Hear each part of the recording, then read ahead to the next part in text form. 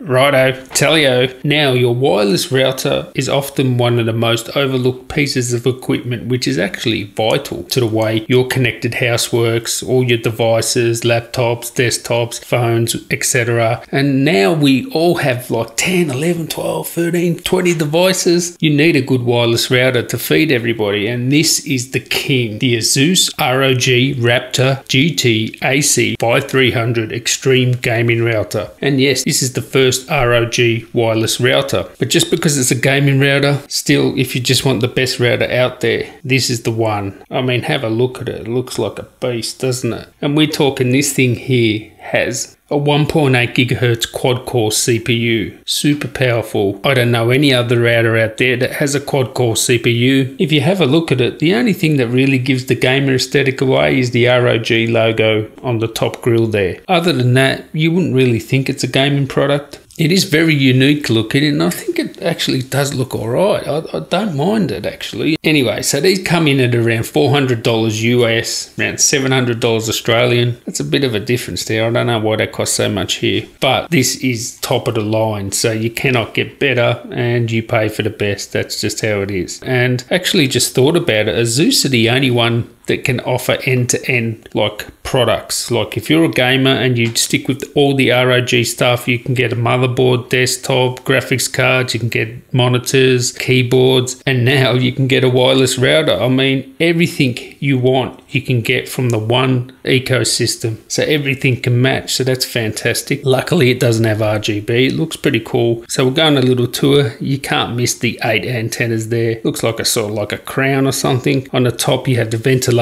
and you have that ROG logo. You only really give away that this is a gaming router. On the back you have the power button, the power jack, 2 USB 3 ports, the WAN port, 8 GB Ethernet ports, 2 prioritized for gaming and 2 that you can link aggregate, and just you might be able to see there it has a reset button as well. On the front you have all the LED indicator lights there, which can be turned off, because if you go around to the left you have the LED light button, so you can turn the LED lights on and off, because I know that does annoy people. WPS button and the Wi-Fi button, so you can turn the Wi-Fi on and off. Now, great thing about this is it has the USBs at the back, so that's fantastic. It doesn't stick out the front. Built solid, 8 antennas on it. It's a true 4x4 wireless router system. On the back you have 8 Gigabit LAN ports, 2 of them are dedicated for gaming. That means that those 2 connections will prioritize all the traffic to those 2 ports so that you get the best gaming experience. And you also can link aggregate 2 of those Ethernet ports to get super fast connected speeds. You have 2 USB 3s at the back, and we're talking 150 megabytes per second read and 100 megabytes per second write. Pretty much when I was connected a WD Blue to it, the actual hard drive bottlenecked it. Pretty much the fastest USB connections on any router out there. As I said, that super fast quad core 1.8 gigahertz processor. It has the latest 802.11 AC 4x4 MU MIMO. So that basically means that you're not going to be slowed down by legacy devices. And it's also a tri-band router. So that means 2 5 gigahertz networks, and one of them is prioritized for gaming. So all the bandwidth goes there. It prioritizes the gaming first. Then you have another 5 gigahertz and a 2.4 gigahertz frequency as well. Now the coverage of this is amazing. The 5 gigahertz coverage on this is pretty much better than most routers' 2.4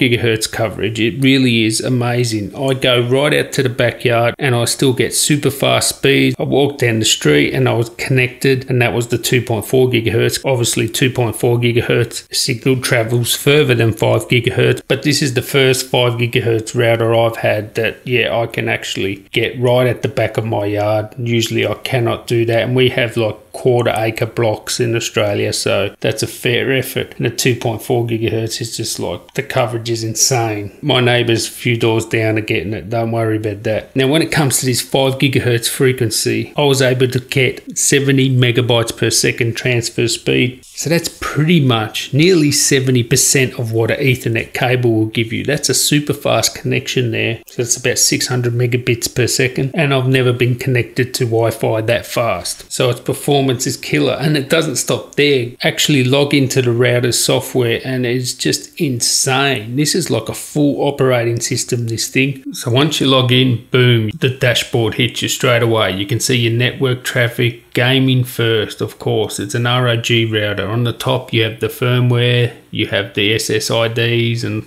etc. You can easily upgrade that firmware. You can just go into this firmware page, check it, and it will download it for you and install it. Now the dashboard here, you can see your network traffic, you can see the status of the wireless, you can see the ping and real-time information there. It's unbelievable the amount of features this software has, and especially geared for gaming. And of course, if you're a network guru, you can go in here and dig into those settings. You also have the game IPS, which is basically just antivirus and protection. You got the parental controls, which is fantastic. You have the gamers boost here, and this is where you can prioritize certain devices. You can have a look at the bandwidth monitors, see what's happening, and then of course you have the QoS, the quality of service there, and you can also have it analyze all the traffic so you know what's going on. It really does a deep dive and gives you fantastic telemetry, and you can really fine tune your network and give the devices you want bandwidth priority there. Then you have what the fast, and basically just route your traffic through the most optimized path, so you're always going to have the best gaming experience. Then you go into the game profile, and it even has game profiles. It's got a load of games here. It's going to have more in the future, and it will actually optimize the network for the specific game you want. Then if you go into the game radar, you actually select the game you want, and it'll actually tell you the pings of all the servers. So you pick the one that's got the best ping and that's closest to you and getting the best performance there. As you can see, this is just the gamer's dream, this router. So then you got Wi-Fi radar, which basically telemetry there, and you'll be able to survey your Wi-Fi there. VPN, of course, you can log into the router remotely and use your own internet. Then you have the traffic analyzer, and this really goes in deep and it analyzes things at a packet level, and it really is a tweaker's dream to go in here and analyze all this data and then figure out what you're going to do. You can see who's using the internet, who's hogging the bandwidth, and then you're God. You can start throttling them, or at the very least know where all this bandwidth is going, what's being downloaded. You just seem like God. You feel omniscient with this thing. Then you have the network map here that will show you all the bands, the status, the connection. It'll show you the clients, and you can also control what's plugged into the USB connections. Could be printer, hard drive, and you can even plug 3 or 4G dongle in there and get internet out of it as well. Then you have the wireless setup, so you can set up your wireless there of all the channels there. A dedicated tab for the guest network. You don't want people looking at your local network. You just put them on the guest network when they come to your house.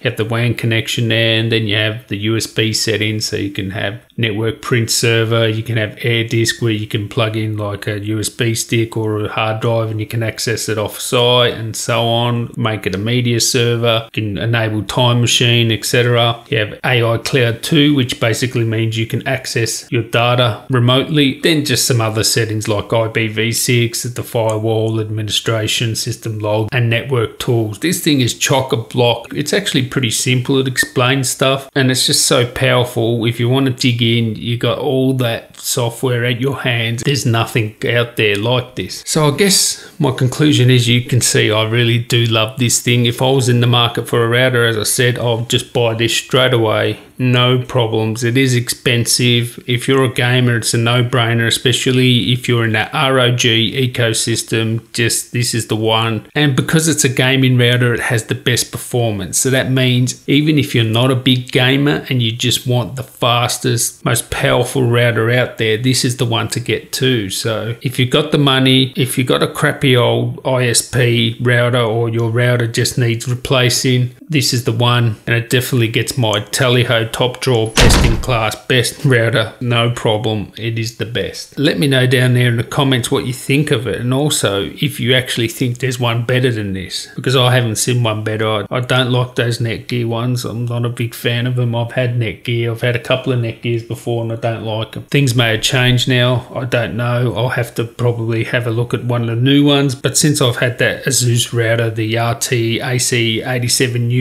which is fantastic router, and the thing is, that's what I mean, this thing here, it's going to be still killer 5 years, 10 years, and I've had that thing for, I've got to be 5 years, the 87U, and it's the reason I'm not buying this one here is because that one is so good that I don't need to replace it, and you know you're going to be covered with firmware. So even now that RT-AC5300 is old, I still get firmware updates and feature updates, so you'll be covered down the track 4 or 5 years. You'll still be getting firmware updates. So that's it. Give me a thumbs up if you like this video. I'd like to really thank you guys for watching. You guys are awesome. Until next time, guys, tally ho.